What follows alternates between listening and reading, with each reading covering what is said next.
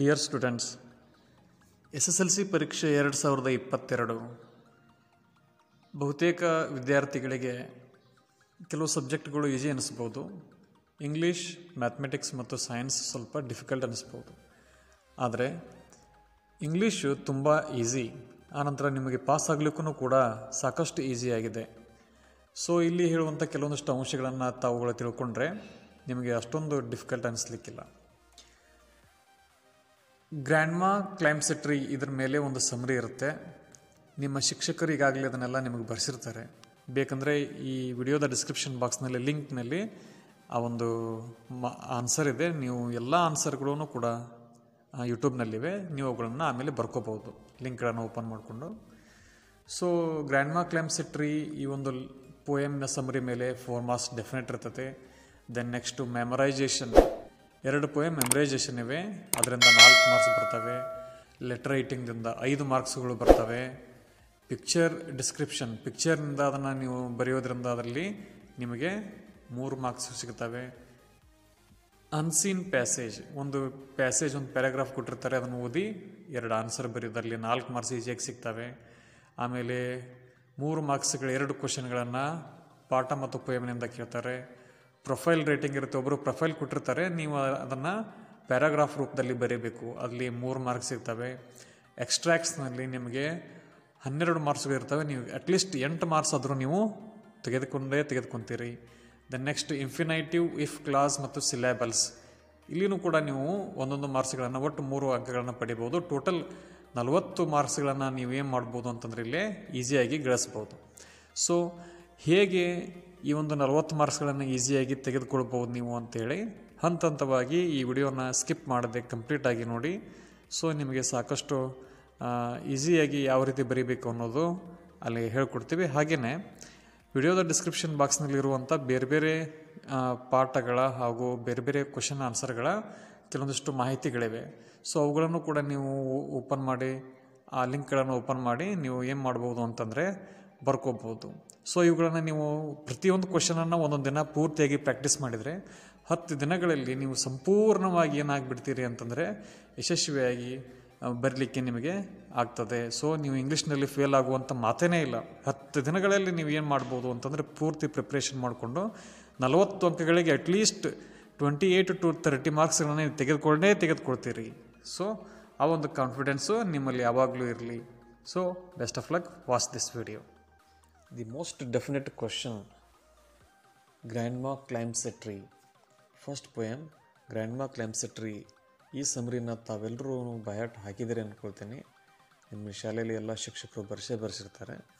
ಬೇಕು ಅಂದರೆ ನೀವು ಈ ವಿಡಿಯೋದ ಡಿಸ್ಕ್ರಿಪ್ಷನ್ ಬಾಕ್ಸ್ನಲ್ಲಿ ಲಿಂಕ್ ಇದೆ, ಇದನ್ನು ನೀವು ಬಯಾಟ್ ಮಾಡಿರಿ, ನಿಮಗೆ 4 ಮಾರ್ಕ್ಸ್ ಈಸಿಯಾಗಿ ಸಿಗುತ್ತೆ. So this is compulsory question. Next the most important another question ಅಂತಂದರೆ ಮೆಮರೈಜೇಷನ್ ಮಾಡೋದು, ಅಂದರೆ ಪೊಯಮ್ಗಳನ್ನು ಬಯಾಟ್ ಹಾಕುವಂಥದ್ದು. ಇದರಲ್ಲಿ first one quality of mercy. So ಇದನ್ನು 4 ಮಾರ್ಕ್ಸಿಗೆ ಕೇಳ್ತಾರೆ. ಸೊ ಇನ್ನೊಂದು ದ ಬ್ಲೈಂಡ್ ಬಾಯ್. ಸೊ ಎರಡನ್ನೂ ಬಯಾಟ್ ಮಾಡಿರಿ. ಬೇಕಂದರೆ ಮೊದಲನೇದು ದಿ ಕ್ವಾಲಿಟಿ ಆಫ್ ಮರ್ಸಿ, ಇದೊಂದನ್ನು ನೀವು ಬಯಾಟ್ ಮಾಡಿದರೆ ಸಾಕು, you will get 4 marks easily. So ಇದನ್ನು ಬಯಾಟ್ ಹಾಕೋದನ್ನು ನೆನಪು ದೆನ್ ಇದನ್ನು ಬಯಾಟ್ ಹಾಕೋದ್ರಿಂದ ನಿಮಗೆ 4 ಮಾರ್ಕ್ಸ್ ಈಸಿಯಾಗಿ ಸಿಗುತ್ತೆ.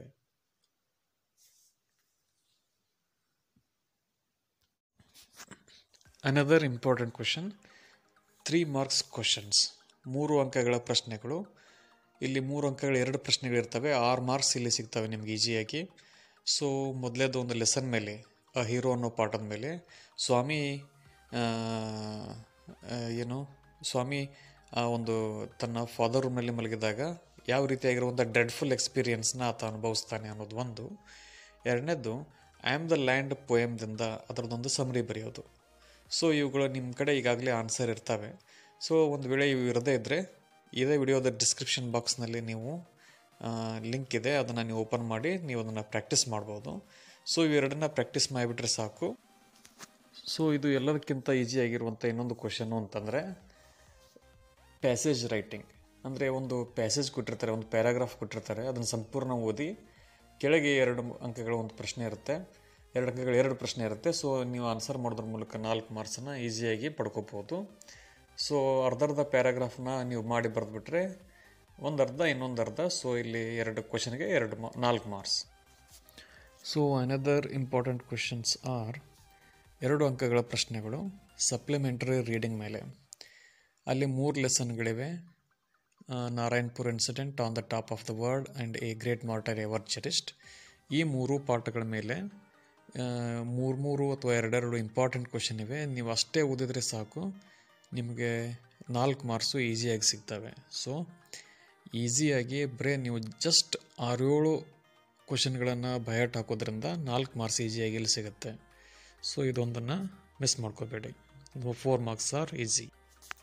ಮತ್ತೊಂದು ಸಿಂಗಲ್ ಮಾರ್ಕ್ಸ್ ಕ್ವೆಶನು ಅಂತಂದರೆ ಅದು ಇಫ್ ಕ್ಲಾಸ್ ಅಂತ ಹೇಳಿ ನಿಮಗೆ ಕ್ವಶನಲ್ಲಿ ಕಾಣಿಸ್ಕೊಂತು ಅಂತಂದರೆ ಅಲ್ಲಿ ಆಪ್ಷನ್ ಇರುತ್ತೆ ವುಡ್ ಹ್ಯಾವ್ ಅಂಥೇಳಿ.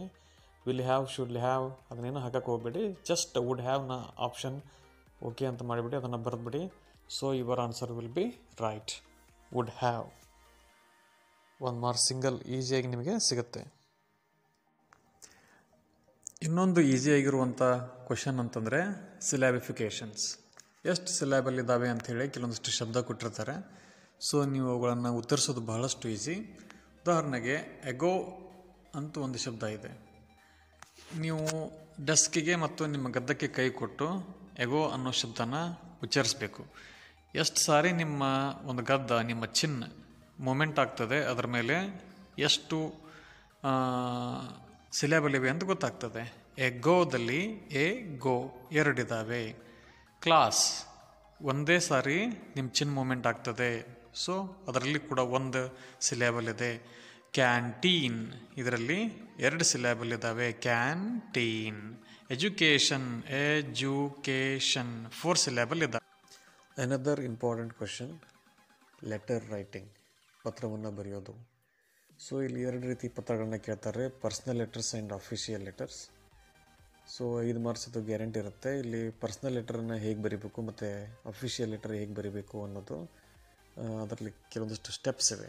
ಸೊ ನೀವು ಅವುಗಳನ್ನು ಫಾಲೋ ಮಾಡಿ ನೀವು ಬರೆದ್ರಿ ಅಂದರೆ ನಿಮಗೆ 5 ಮಾರ್ಕ್ಸ್ ತಪ್ಪಿಸ್ಲಿಕ್ಕೆ ಸಾಧ್ಯನೇ ಇಲ್ಲ. ಸೊ ಅದು ಈಗಾಗಲೇ ನೀವು ಸ್ಕೂಲಲ್ಲಿ ನಿಮ್ಮ ಟೀಚರ್ಸ್ ಪ್ರಾಕ್ಟೀಸ್ ಮಾಡಿಸಿರ್ತಾರೆ. ಒಂದು ವೇಳೆ ನಿಮಗೆ ಹೇಗೆ ಬರೀಬೇಕು ಅನ್ನೋದು ಇನ್ನೂ ಡೌಟ್ ಇದ್ದರೆ, ಸೊ ಈ ವಿಡಿಯೋದ ಡಿಸ್ಕ್ರಿಪ್ಷನ್ ಬಾಕ್ಸ್ನಲ್ಲಿ ಲಿಂಕ್ ಇದೆ. ಸೊ ನೀವು ಅದನ್ನು ಕ್ಲಿಕ್ ಮಾಡಿದರೆ you can watch it and you can prepare it.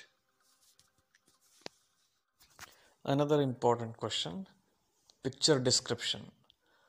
ಒಂದು ಪಿಕ್ಚರನ್ನು ಕೊಟ್ಟಿರ್ತಾರೆ, ಅದನ್ನು ನೋಡಿ ಅದರ ಬಗ್ಗೆ ಬರೆಯೋದು, ಒಂದು ಪ್ಯಾರಾಗ್ರಾಫ್ ಮಾಡಿ ಬರೀಬೇಕು. ಸೊ ಇಲ್ಲಿ ಆ ಪಿಕ್ಚರ್ನಲ್ಲಿ ಏನಿದೆ ಅದನ್ನು ನೋಡಿ ಬರೆಯೋದು. ಸಿಂಗ್ಯುಲರ್ ಇದ್ದರೆ ಏನು ಬರೀಬೇಕು, ಅಲ್ಲಿ ಬಹಳ ಜನ ಇದ್ದರೆ ಏನು ಬರೀಬೇಕು ಅನ್ನೋದನ್ನು ನೀವಿಲ್ಲಿ ನೋಡಿ. ಈಗ ಚಿತ್ರದಲ್ಲಿ ಏನು ಕಾಣ್ತಾ ಇದೆಯೋ ಇಲ್ಲಿ ನೀವು ಅದನ್ನು ಬರೆಯುವಂಥದ್ದು. ಇಲ್ಲಿ ಚಿತ್ರದಲ್ಲಿ ಒಬ್ಬ ಶಾಪ್ ಕೀಪರ್ ಇದ್ದಾನೆ. ಸೊ ಆವಾಗ there is A shop keeper, there is ಅನ್ನೋದನ್ನು ನೆನಪಿಟ್ಕೊಂಡ್ಬಿಡಿ. There is A shop keeper, there is A shop, there is A customer in the picture. ಹೌದಾ, ಎಷ್ಟು ಸೆಂಟೆನ್ಸ್ ಆದವು ಇಲ್ಲೇ ನೋಡಿ. ಹಾಗೆ ಹಣ್ಣುಗಳು ಭಾಳ ಇವೆ, ಅವಾಗ ನೀವೇನು ಬರಿಬೋದು, ದೇರ್ ಆರ್. ಬಹಳ ಇದ್ದರೆ ದೇರ್ ಆರ್, ಒಬ್ಬೊಬ್ಬರೇ ಇದ್ದರೆ ದೇರ್ ಈಸ್. ಇಲ್ಲಿ ಭಾಳ ಜನ ಇದ್ದಾರೆ, there are fruits in the picture, there are bananas in the picture, there are ಅನಾನಸ್ ಫ್ರೂಟ್ಸ್, ದೇರ್ ಆರ್ ಪೈನಾಪಲ್ಸ್. ಈ ರೀತಿ ನೀವು ಬರ್ಕೊಳ್ತಾ ಹೋಗೋದು. There is A shop keeper in the picture, there is A customer in the picture, there is A shop in the picture, there are fruits in the picture, there are bananas in the picture. ಈ ರೀತಿ ನೀವು ಬರಿತಾ ಒಂದು 7-8 sentence ಮಾಡಿಬಿಟ್ರೆ ಸಾಕು, 3 ಮಾರ್ಕ್ಸಿಗೆ 3 marks ಆರಾಮಾಗಿ ನೀವು ತೆಗಿತೀರಿ. ಇನ್ನು 4 RC ಕ್ವೆಶನ್ಸ್ಗಳಿರ್ತವೆ, ಅಂದರೆ ಎಕ್ಸ್ಟ್ರಾ ಕ್ವೆಶನ್ಸ್ಗಳು. 3 ಲೆಸನ್ಗಳಿಂದ ಮತ್ತು 1 ಪೊಯಮ್ನಿಂದ ಇರುತ್ತೆ. There is A girl by the tracks, gentleman of Rio and ಮೀಡಿಯೋ, colours of silence. ಇವು 3 ಲೆಸನ್ನಿಂದ ಆದರೆ ಪೊಯಮ್ನಿಂದ ಐ ಆಮ್ ದ ಲ್ಯಾಂಡ್ ಪೊಯಮ್ನಿಂದ ಬಿದ್ದಿರುತ್ತೆ. ಸೊ ಇದರಲ್ಲಿ there is A girl by the tracks, gentleman of the Rio and ಮೀಡಿಯೋ, colours of silence, I am the land ಇವೇನು ಇವೆ. ಇದರಲ್ಲಿ simple ಕ್ವೆಶನ್ಸ್ಗಳನ್ನು ಇಲ್ಲಿ ಕೇಳಿರ್ತಾರೆ. ನೀವು at least 2 ಉತ್ತರ ಕೊಡಲಿಕ್ಕೆ ನಿಮಗೆ ಸಾಧ್ಯನೇ ಇದೆ. ಹೇಗೆ ಅನ್ನೋದನ್ನು ಇಲ್ಲಿ ನಿಮಗೆ ಒಂದು ಎಕ್ಸಾಂಪಲ್ ಕೊಡ್ತೀನಿ ನೋಡಿ. ಇಲ್ಲಿ 2ನೇ ಪಾಠದಿಂದ ಒಂದು ಮಾಡಲ್ ಕ್ವೆಶನ್ ಗೌರ್ಮೆಂಟ್ ಕೊಟ್ಟಿದೆ. I did not sell them the trees in the orchard. Orchard ಅಂದರೆ ತೋಟದಲ್ಲಿರುವಂಥ ಗಿಡಗಳನ್ನು ನಾನು ಮಾರಿಲ್ಲ ಅಂತ ಹೇಳ್ತಾನೆ.